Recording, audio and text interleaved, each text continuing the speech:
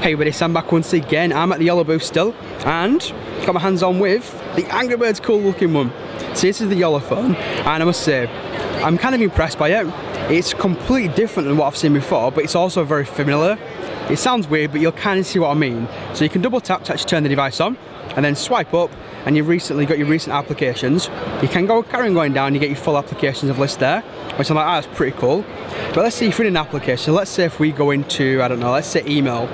If you ever want to go back, so if we just load up the email application, so there's no accounts there, but if I want to go back, I can swipe back. Oh, okay, that's pretty cool. Now, you can run Android applications, so all my Android fans out there, yes, you can run Android on it. So I'm just going to show you how to turn the actual screen off. Swipe down, and boom, the screen turns off. Now, I love that, that is absolutely awesome. There's no buttons on the front of it at all. Taking it around the device, as you can see here, it's completely flush, so you get up to the volume up and down, and then the power lock switch. Top of the device, you've got there your 3.5mm headphone jack, and you've also got your micro USB for charging and syncing it. So yes, the charger is at the top of it. Not too sure how I feel about that one. Secondary microphone, then you've got like a little yellow manual in there as well, so if I can get it to focus. Left side of the device, it is completely flush down there. And the bottom, you've just got your actual speakers at the bottom there. And the back does come off with one. I'm not allowed to take it off at the moment because it is apparently a pre-production model for the internals, so I'm not allowed to show it. 8 megapixel camera with your LED flash, and I believe it's a 2 megapixel on the front of it, which has got your earpiece there.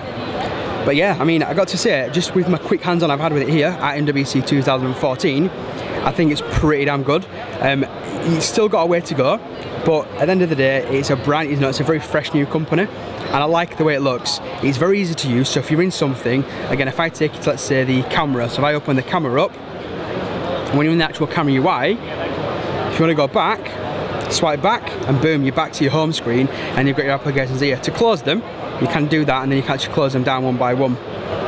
How cool is that?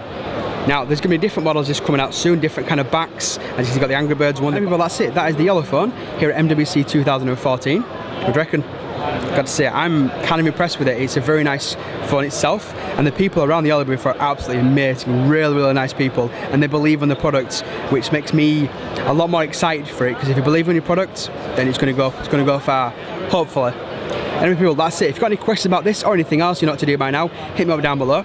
Don't forget to follow me on Twitter at samjpullen, and yeah, you'll see me in my next video. Cheers, everyone.